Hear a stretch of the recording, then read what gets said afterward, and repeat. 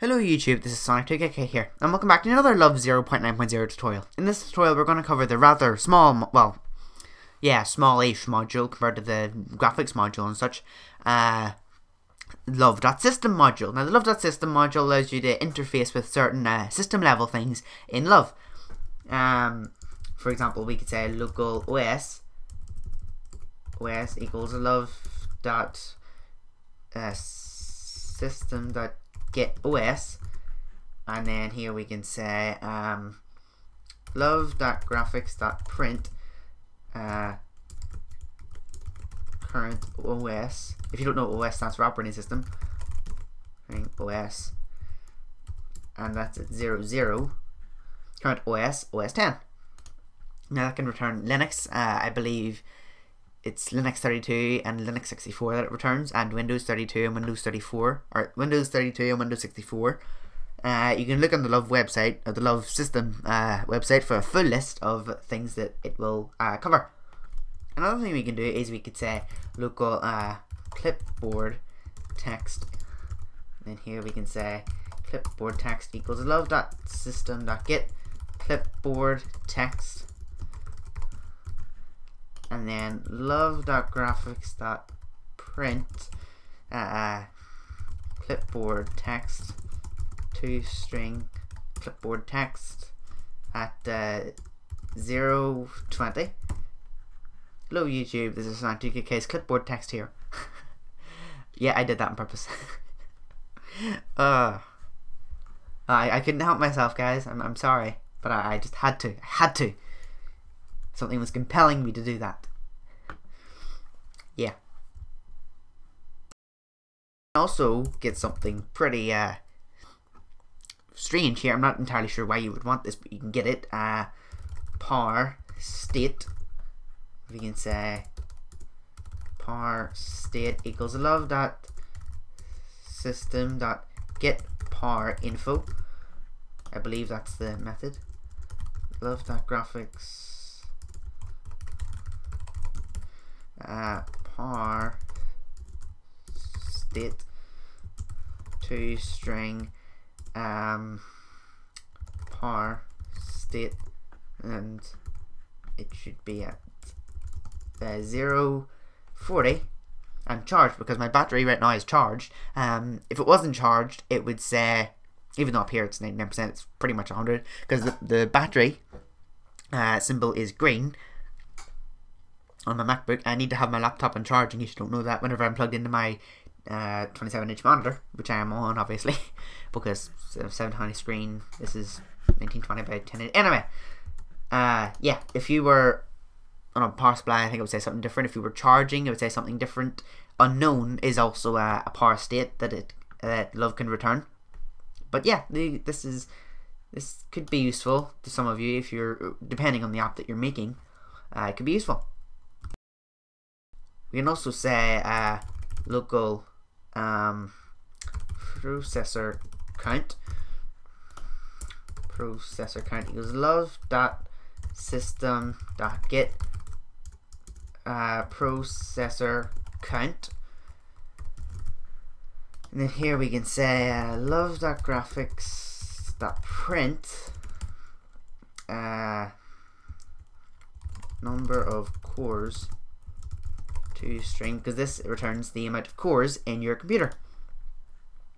Right now I think I have 2 cores. I believe I have 2 cores. Processor count, but we'll find out soon enough. 4. Oh, I have 4 cores. Huh. Oh yes, that makes sense. I'm sorry. I'm derping. But yeah, number of cores 4. I have 4 cores in my computer.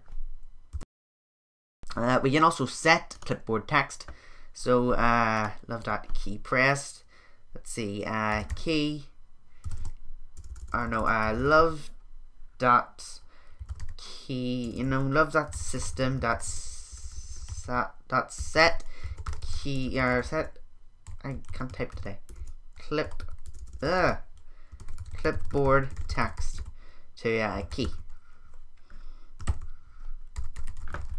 And it's for some reason not working. Hold on. Oh, well wait, no, it's not working because I have it so that it's clipboard text, and then clipboard text isn't being updated. So we should probably update it here. There we go. What did it say? Start clipboard text F, because well, it's not setting love clipboard text, it's setting your actual keyboard text. So then if I went into Sublime Text and I pasted what I had, it would be C, because that was the last character I typed. Maybe this isn't the best example. Maybe we should be printing up here love.system.get clipboard text. So then it would be more accurate, but for the sake of argument, we should just keep it like this. It's not the most efficient way, but anyway. Oh, I should also mention that love.system is a new module introduced in Love 0.9.0, and it replaced love._version. I believe it was love._version, because in LÖVE, in case you don't know, you can say _version, and that gets you the LÖVE version. So love._version, all lowercase, was the old way of doing it. I believe it still works, but it's kind of iffy, and you're better using love.system to get OS. The final method that we should probably cover is Openurl. So I don't know, if the mouse is pressed, we should say love.system.openurl.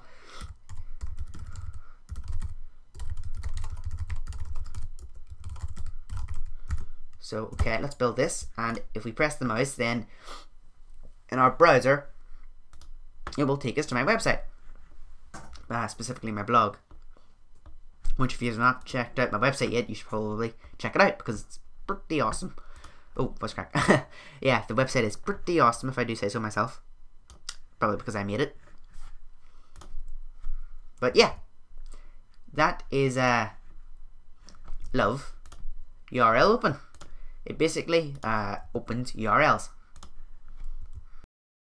That is the entire module. So remember, OS, love.system.get OS gets your OS. This gets clipboard text. Love.system.get clipboard text. Love.system.get power info will get, if your battery, it will say battery charging, or battery charged, unknown, and there's two other ones. I'm not entirely sure what they are, but they're for desktops.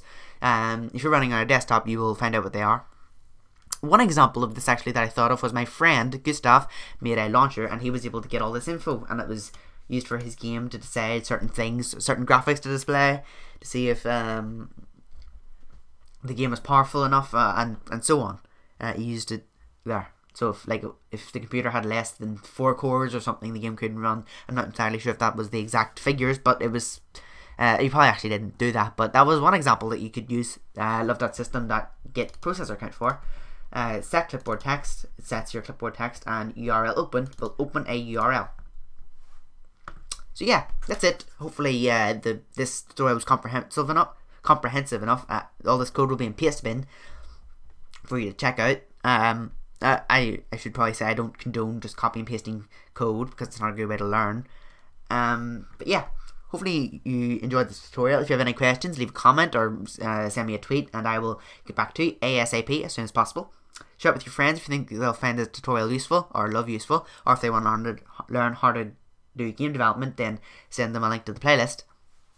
But that's going to be it for this tutorial. My name is Sonic2k, and I will see you in the next tutorial.